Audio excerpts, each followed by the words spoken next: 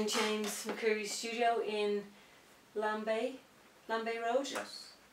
And here to talk about your current work, your past work, your studio, your life as an artist, as a metal worker many years ago, starting off in Smith & Pearson's. Is that where you started? No, in fact, my first job was in Harry Clark's stained glass studios for, I think it was about 15. So that's probably... Making stained glass? Yeah, well, it's an apprentice stained glass artist. Yes. I didn't get to do too much of that. I got to do the inscriptions at the end of the windows. Usually the Lord is the light and that kind of stuff. But you got to meet. There was a lot of there was about 5 or 6 artists there working on the stained glass painting. So you'd be helping them. Okay. And that was interesting. I think I actually got to paint one big window, and also the best part was there was some window someone put a stone through out in Sandymount. What's Evie Hone has a window out there. Is it the Rock of Sorrows or the Rock of something? I didn't Ages, know that. the Rock of Ages, yes. That. And it must have broken. And I remember I got to paint that little bit of glass. And then it was quite difficult because you wait, you had to fire it about 6 or 7 times. Because if you look at her stuff, it's these little washes and that. So that was fun. Is it enamel? Is it enamel that you paint on the glass to fire? Paint on it's a bit like soot kind of, and then you fire it. Okay. But it's just black, kind of grey. Oh. And then the glass is all the colours. So that was, and I think maybe my work, maybe that's why I work this way, from dark with light coming through it, maybe from all the stained glass windows. Yeah. How long were you there? About 2 years. Okay, and what happened then? Did you? Then I decided to go to England. Okay. And this was in 1960. Yeah. 3 or something. But I only spent 2 weeks there. I didn't like it. I ran home again, and then I started working with my father in Smith & Pearson's. Oh, okay. And was he a tool maker? No, he was put up fence and gates and fire escapes, things like that. Okay. But I kind of enjoyed that. I probably enjoyed that too much as well. I mean, before that, when I've been in Harry Clark's, I actually started going to art college at night time, and I used to enjoy that. In fact, but once I started working at Smith & Pearson's, you're down the country and you're at that age, 6, 17 or 18, where you start to drink maybe and God knows what else, go to dances and all that kind of stuff. So I think art got left aside for a few years, but I still went to exhibitions and but I just wasn't doing it. It wasn't a few years later that I decided. And was there a vibrant art in Dublin? Yeah, I think so, in the 60s? Well, particularly when I was in Harry Clark's, there was the Hugh Lane. Is that what they call it? They keep changing the name. Municipal Hugh Lane. And your man James White was the, what do they call the man that usually runs the director? Yes, probably, I don't know, whatever he was. And he was there was always exhibitions coming and going, an awful lot, so that was, and you could just ramble over at lunchtime from Harry Clark's. And then you could visit the Dawson Gallery and there was the other one, I forget the name of it, the Hendricks. Okay. At lunchtimes, so that was interesting. And the Hugh Lane, were they contemporary exhibitions or were they travelling exhibitions? Yeah, stuff coming in from abroad. And stuff coming in from abroad, so you had a taste of what was going on. Yeah, it was interesting. And would you say that was influential? Yeah, but everything at that age, everything does. You absorb, you're a bit like a baby, aren't you? You're so enthusiastic, you're absorbing all this stuff, and you have the, and then you get the disappointment when you're trying to do it yourself. You're not good enough, or it takes you a while. You don't realise this. You think that it's not as easy as it looks. That you have to put work into it. I can actually remember, when I went to the College of Art Force at night time, the night class, they had you up drawing statues, and at the start of the year, you wouldn't be able to get a statue, but the following May I'd be the only one in the room, so I could pick out whatever statue I wanted. Okay. So it's probably, others had they fall by the wayside, I think. So it was a classical training in drawing? Well, a little bit, but I wasn't very good at it. But I done my bit. You just do your best, don't you? And was it drawing and painting? Just drawing. No, drawing. I remember going to some class with still lifes as well. I just a little memory of it. 2 nights a week or 1 night? 2 or 3, I forget where it was. Excellent, excellent. So that enthusiasm you're talking about as a 17, 18-year-old, do you still have that level of enthusiasm for art? sometimes it fades, I think, yeah, but it comes back then all of a sudden. I think, you know, there a few months ago, and I went through a few months here where I just couldn't face my studio. Okay. But now suddenly I came back in, I had to do something and got going again, and now I can't wait to get back to it, you know. But I mean, it's the way things go, I think. When you have something that you want to do, then you're enjoying doing. Yeah. Sometimes, you know, when you've got to work on things and nothing's going right and you haven't got a good idea, and you know, you think you're never going to get an idea again ever, or something, and that just leads you a bit to, I suppose, a bit to despair or something. But then once you get your teeth into something, you're up and running, and and that's good. But also, to go back to Harry Clark when I was there, I also, you know, even at 15, I could, you know, you're working with these other people who were there all their life, and you could, you know, one of them was quite famous, your man Campbell, Christopher Campbell, but I mean, you could see, you know, these people had gone to art college, had been painting all life, and they really never achieved anything as artists, and you could see they were kind of a certain depression or something, you know, so you knew that there that it was a difficult lifestyle, you know, to try and make. I think even, you know, back in the 50s, no one was selling anything, or very few people could make any kind of a living, so you could see that kind of, so I knew that it was never going to be easy. Okay. And yet you still pursued it. Well, so I enjoyed it. that's the inherent part of being an artist, isn't it? It's you have to. You just you can't have to do not it. to. Yes, yeah. You can't, and you can't. You know, you just don't know what way it's going to work out. If you know, it's a bit like footballers. Only one or two make it, don't they? Yes, yes. At least anybody others probably enjoy yeah. You know, doing it. But. So tell me about, you're talking there about getting a good idea, like over the years you've kind of started, well, from my knowledge of your work, of the lures and the fish, and then there was the fabulous forest series, they were pretty incredible, and then landscapes, and now the current exhibition in the graphic studio is licorice all sorts. Yeah, sweet. So my question is, like, when is a theme exhausted and it's time to finish and move on, and how does that create the part where you don't want to come out of the studio? Yeah, probably. Yeah, when you're, you know, when you get an idea, it's good, and then as you say, when you know, you do so much of it, and then every way, and then after a while it becomes a bit boring, I suppose, and also you can't be doing the same thing all your life. And then that is the problem. I mean, I know the forest one, I'd always wanted, you know, was interested in forests and trees and just, but I mean, when I went out all over the country, the forest, you know, visiting them, and I just couldn't, nothing, it just couldn't work, it wasn't working. And I remember one day I went all the way up to, somewhere up the north, to one of the forests up there, and it wasn't working, and I came back again, and I came back quite early after driving up there, and it was a nice sunny day, and I went up to the Botanic Gardens, and this was coming into autumn, so it must have been September or something, and up to Botanic Gardens I went, and then I was just rambling around Botanic Gardens, and I was seeing this tree with these leaves, which were fading, and so suddenly before the forest, I'd done the whole exhibition on leaves, which had come from there, you know, and then the forest came the following year. I managed to get the forest together. So one thing, you know, some things can be, you want to go one way, and suddenly if it's not working, then you get an idea of another.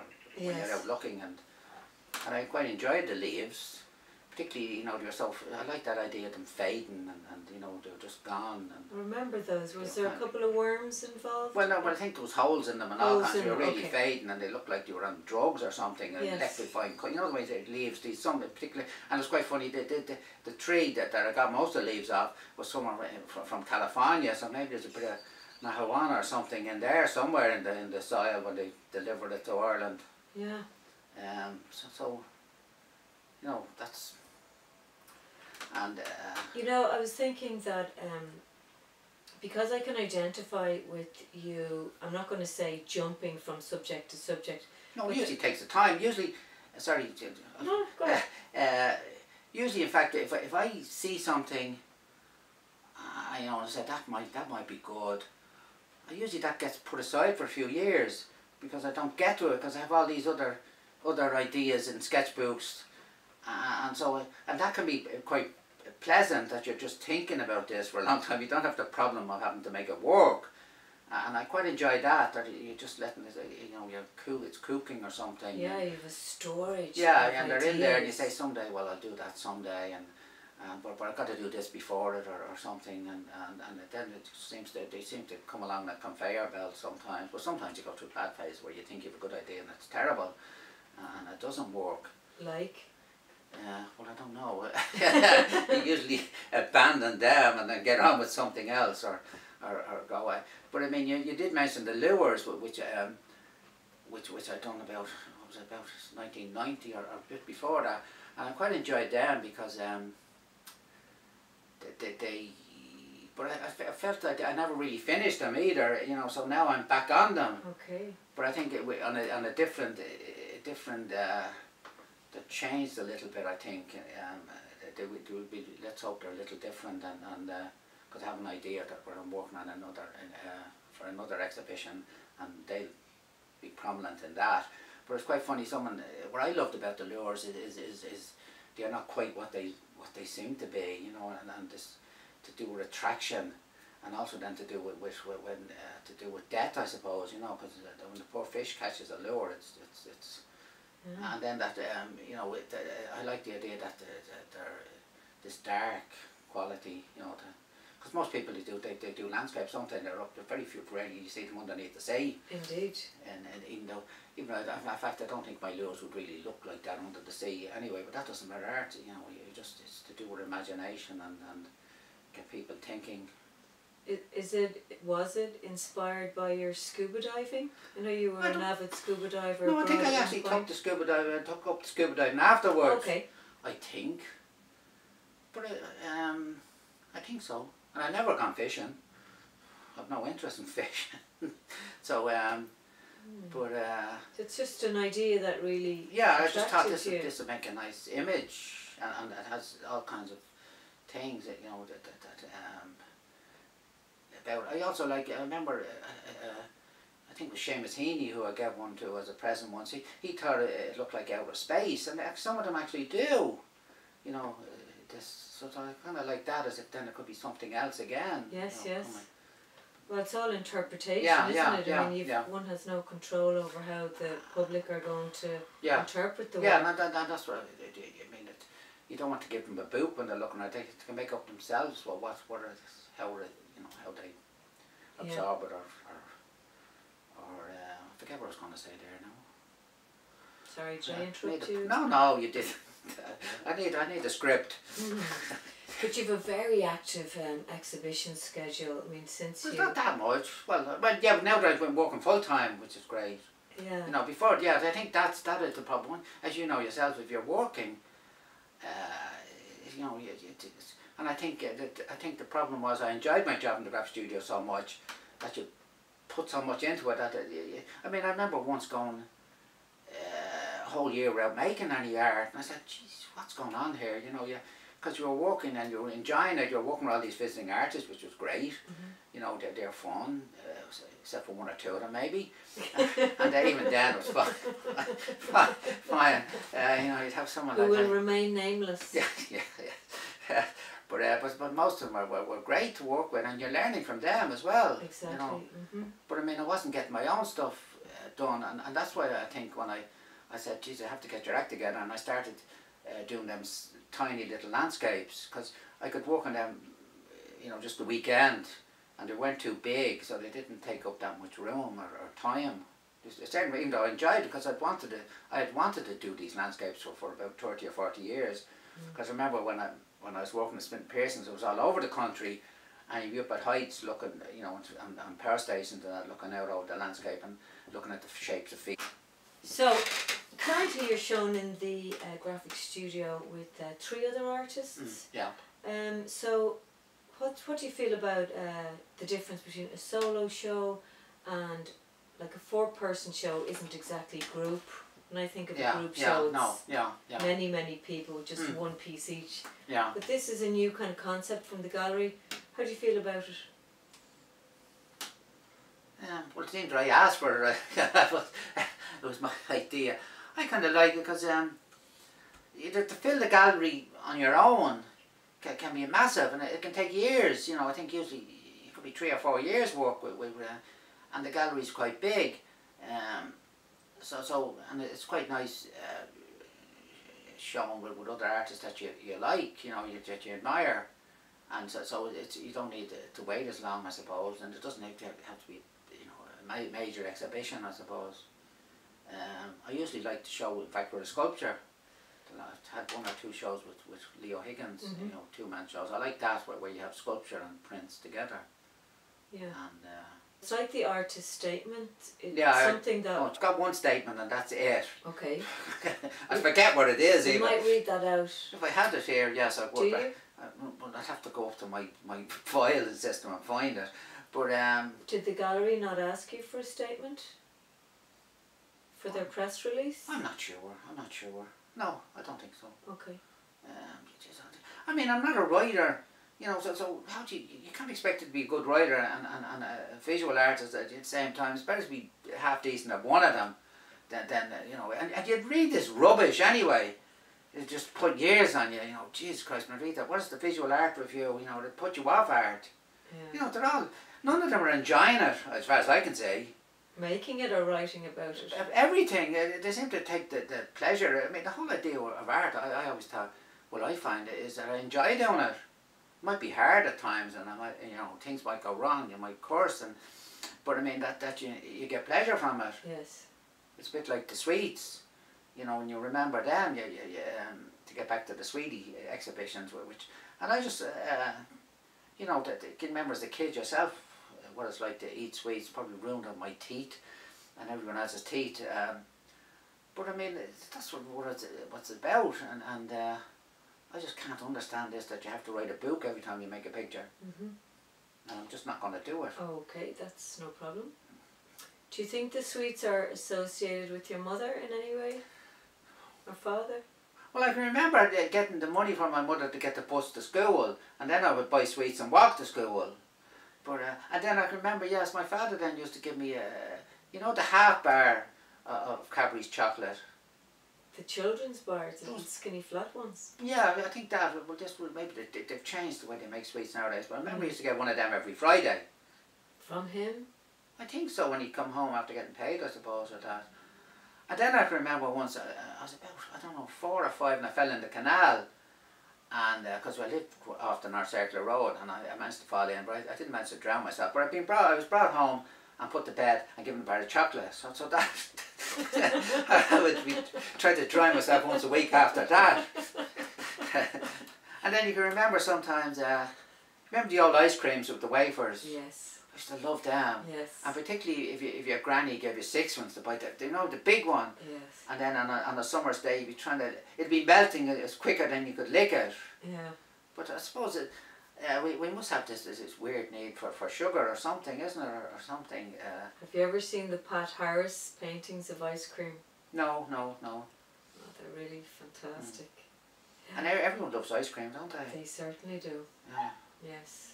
But it's quite funny now that you could be, you know, you probably have enough money now to be buying sweets all the time. I don't buy it. Yeah. Even though I still eat them now and again, but I try to stay away from them as much as So obviously you had to buy a few packets for Still Life. Oh yeah, yes. And I bought, well, for some reason, someone was saying we had this, what was it, recession, I was going to say depression in the last few years in Ireland, all these sweet shops opened up. Yeah. And so then you're looking at it, you know, you're walking by and you're just looking in the windows and you said, yeah, but that looks nice, the colours of that and the colours of that and the shapes of that, they look good. So I actually went in and I was a shop down the road, which is unfortunately closed recently there, because we must be coming out at hard times or something.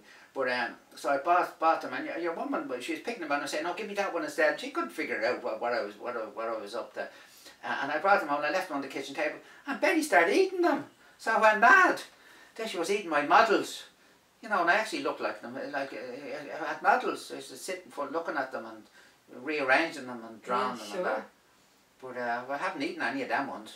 They're very associative, aren't they? Sweets? Yeah. I mean, I met, quite funny, I met a man in another exhibition when one of the sweets was on show in the graphic studio, and he just bought it at look at it.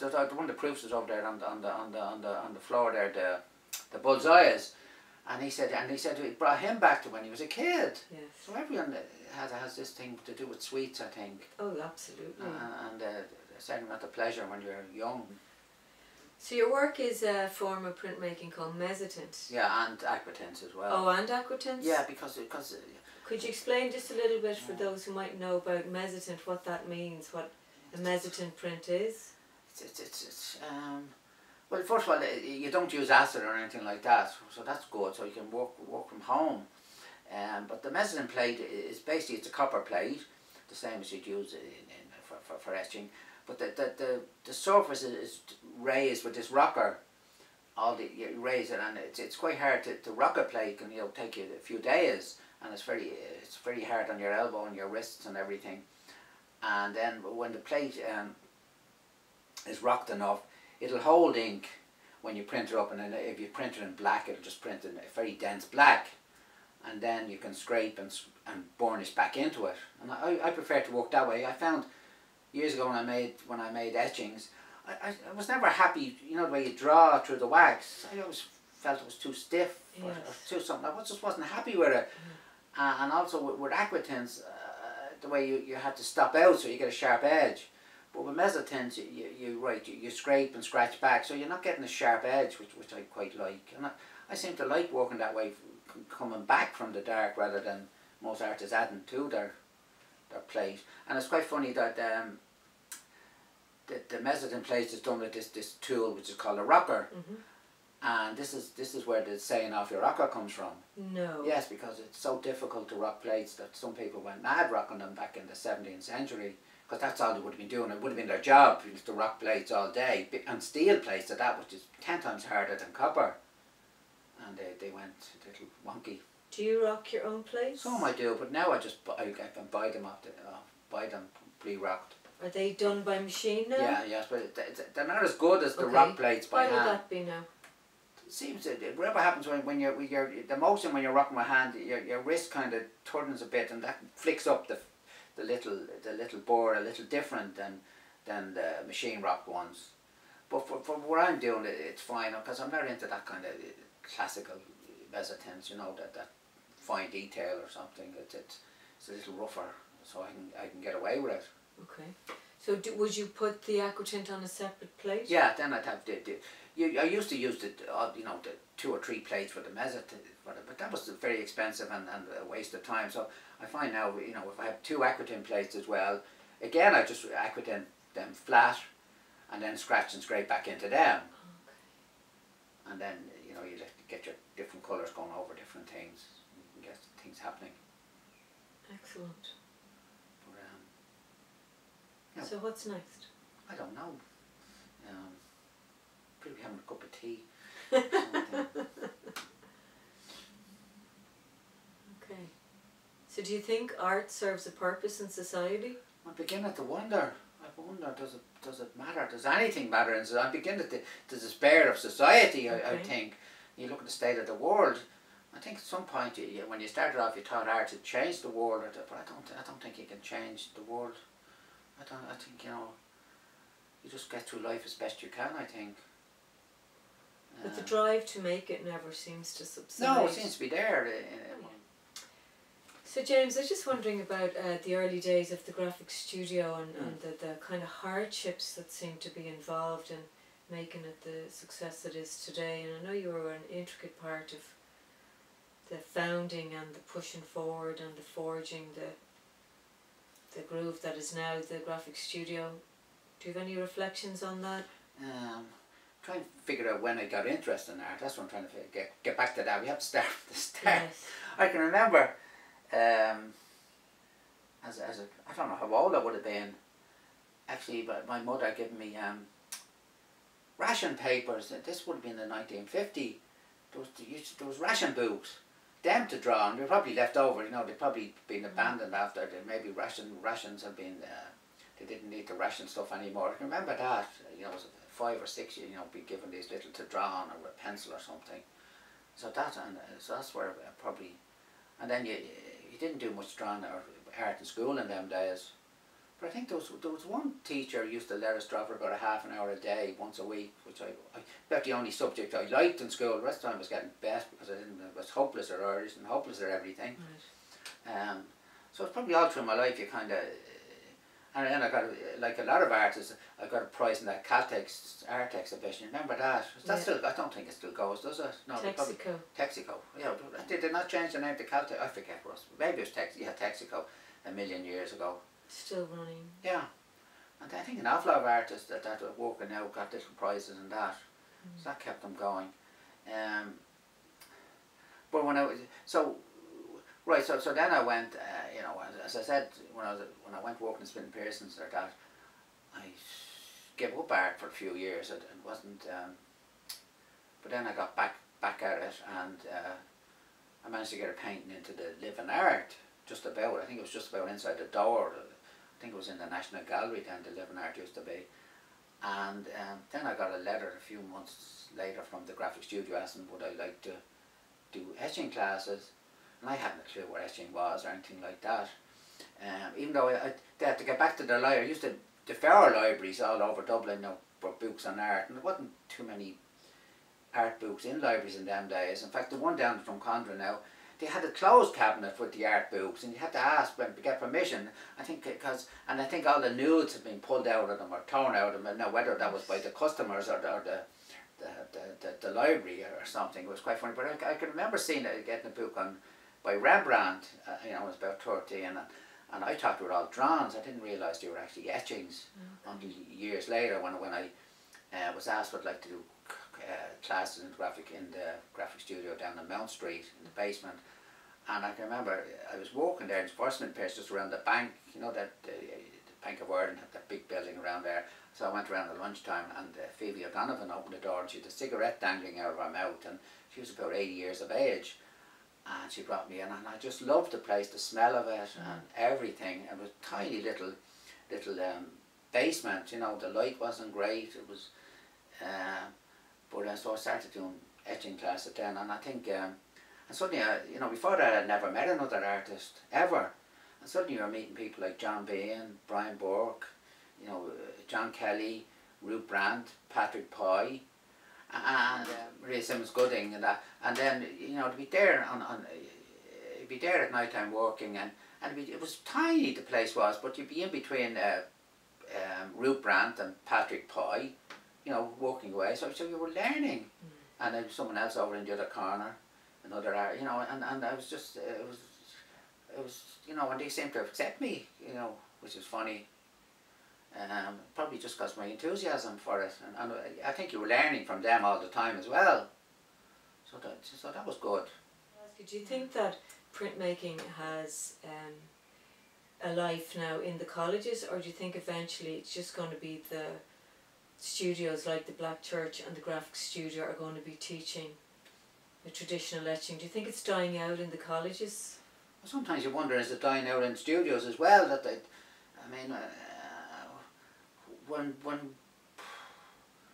I was there at Mary Fair Parish, now we had no interest in photo etching or anything like that. It was just you know, the old traditional way with acid and everything. But now they nearly want computers and everything. And I just don't think it. I mean, can you get better than oil painting? You know, if you're painting or watercolor, you know, they just want to change everything. Everyone, and they're always going for simpler options, which are 10 times as expensive and don't give you the same quality, I think. No, there's a very deep quality to etching, isn't yeah, there? There's a very luxurious, velvety richness. Yeah, it's hand printed and all, where you have, you know, where what is it? I forget now. Digital prints. Yes, digital prints, which are basically Xerox machine. Yeah. You know, that's it. And you don't need too much craft as well. You just you know, take it off the internet or something. So I don't know. Yeah, I don't know. Maybe, but the trouble is, nothing lasts forever, really, does it? When you life doesn't. No, and so start there. Yeah, and some things vanish and go away, and you can't nail something down and say this is never going to change, can you? No. No, I think it's only as you get older you really begin to understand that. Yeah, yes. That change is inevitable. Not for the better. Suffering is optional. Yes. But no, but I mean, as you can see, just even looking around there, though, I'm you know, for the last few months I'm happy working in here with you know, with this new stuff, and I have some other, you know, ideas. I hope to get an exhibition out of it in the next few years. But I'm just going to take my time. Excellent. And, so do a mix of themes or? No, it's a one theme show. Okay. But maybe, you know, I don't want to talk too much about it, because that's kind of... Fair enough. You can just talk it. Sure. It's like these people are going to write a book always and never... always just talking about it and never getting around to it sometimes, if you... Okay. Well then, I look forward to that. Or... I'll send you an invitation. Thank you. I'll get you to open the show. How would you like that? Well, why not? Yes. Yeah. It would be great, actually. No, but thanks a million for your time. Really appreciate it.